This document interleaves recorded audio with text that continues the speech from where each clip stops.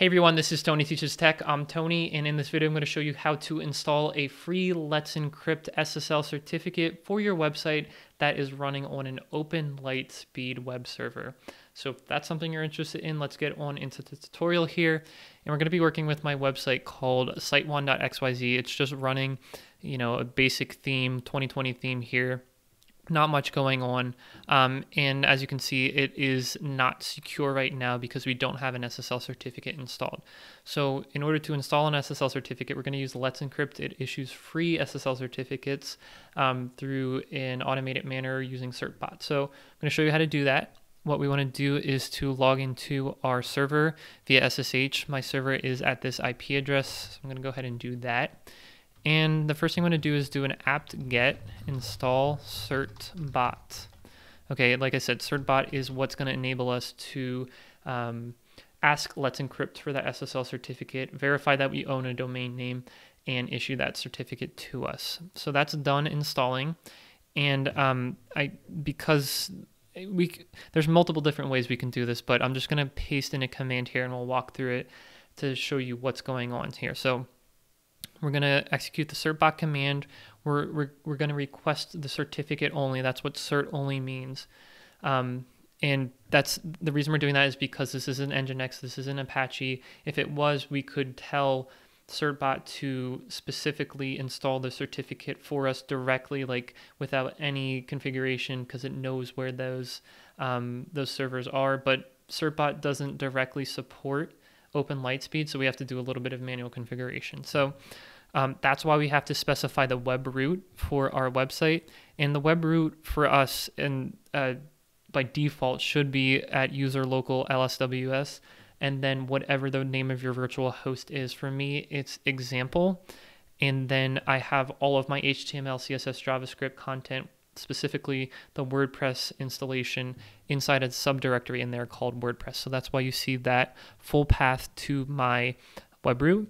And then -d is short for domain or domains, and you can supply a comma separated list of domains.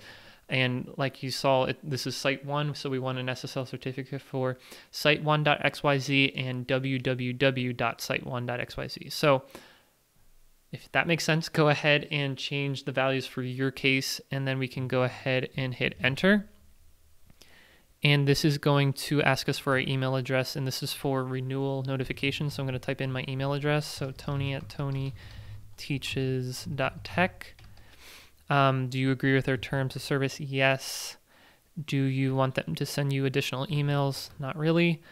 And now the reason we gave it the path to our web root is so that Let's Encrypt can actually verify that you own that domain name. So I'm guessing it's putting some type of file in your web root temporarily while it verifies that. And then if it sees that file from its perspective on the outside, then it can assume that you own that domain name at a certain level. So that's what we're waiting on here. We're waiting for that verification to go through, and it usually doesn't take this long, but because it is taking long, oh no, I was going to pause the video, but it's done. So we're good to go. We don't have to pause anything. You can see here that your certificate and chain have been saved at this directory, the etc Let's Encrypt live site1.xyz full chain.pem directory here. So I'm just going to copy that, and your key is at that same directory, just called privkey.pem. Okay, so that's great. Let's go into our web console for OpenLiteSpeed and tell it about these certificate files, okay? Because at this point, you just have some certificates sitting on your server. We have to tell our web server about them. So we'll leave this in the background. We'll go back to our web browser, and I already have my Lightspeed web admin console open here. And let's go ahead and do what I just said. Let's go ahead and tell OpenLiteSpeed about these certificate files. So we can do that by going into our listeners section, and the one thing, depends on how you have your server set up. You might, if you're like me, you probably only have a listener for port 80, which is HTTP unsecure, but we want to set up a listener first for HTTP requests over port 443. So let's go ahead and make a new listener here. So we'll add a listener, I'm going to call this, we'll just call it HTTPS, and any IP address is good. Port 443, that's important for SSL. And this, yes, this is a secure listener. So let's go ahead and save that. So that's good. Now we have a listener for HTTPS. Let's view this, and it looks good. You have this tab over here for SSL. That's where we want to tell the listener about the certificate and the key. So in here under this first section, we can edit that. And I copied the path to the certificate file, so I'll paste that in. And then I'm going to pull up the terminal window here, and just so we don't make any mistakes, I'm going to copy the path to the private key and paste that into the private key area here. This is a change certificate, so we can click yes radio button for change certificate, and then we'll go ahead and save these changes. Okay, so we now have an SSL listener, a listener that's secure. We next need to associate that listener with our website. So we can do that back in the listeners page. If we click on the listener for HTTPS, view it, we want to map our example website, which is site1.xyz, with that virtual host. So let's click the example, and we'll give it the domain site1.xyz, and we'll save that. And now we have associated with this listener site1.xyz. So basically that listener is going to just sit there, we wait for requests to come over the port 443, and if the domain name matches site1, it's going to go ahead and enable that to serve the page, that website to serve the page. So I think we're good to go here. As it says up here, let's restart the server to apply these changes. So you can click on this green circular arrow here to restart the OpenLiteSpeed server.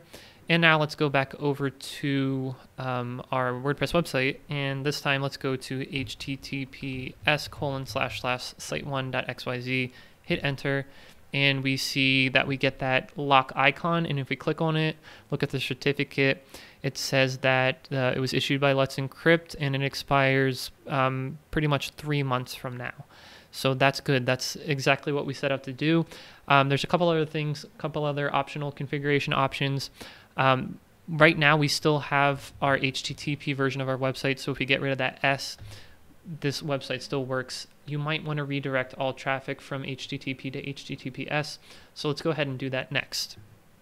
In order to do that, we can go back into our web admin console for OpenLiteSpeed, and what we want to do in here is go to our virtual hosts, and the website that we're interested in is the virtual host example. And in here, we want to go to the rewrite section up top here and set some rewrite rules down here. And I'll use my cheat sheet over here to, and basically all we're doing is modifying, modifying our htaccess file. So this might look familiar to you. We're basically going to take all HTTP traffic and send it over to HTTPS. So let's go ahead and save those changes and restart the server again and hit OK. And when that's finished, we can come back over here, and now if we refresh this page, or if we explicitly go to http://site1.xyz, it should redirect us to the HTTPS version, and we should see that lock icon. So let's go ahead and do that, hit enter, and that's exactly what happens. So that website is not accessible anymore. The HTTP version of our website is not accessible anymore. There's one other optional configuration option that you might want to do, and that is just to completely get rid of, disassociate this website with the unsecure listener. So to do that, you would just come back over here to your listeners, and before we had this under the default listener, whoops, I don't want to delete it. Under the default listener, we have example site1.xyz still associated with that. Simply just get rid of that, and that delete it, yes, and then doesn't ask us to restart it, but I'll just restart it anyway. Go, try it out. That HTTP website is not accessible anymore. So that's how you install an SSL certificate with LetsEncrypt on an OpenLiteSpeed server. Let me know if you have any questions in the comments below. I'll be more than happy to help you out. And if you want to see some other videos about OpenLiteSpeed configuration options and all that stuff, check out one of these videos over here and subscribe to this channel. If you do, I'll see you in the next one.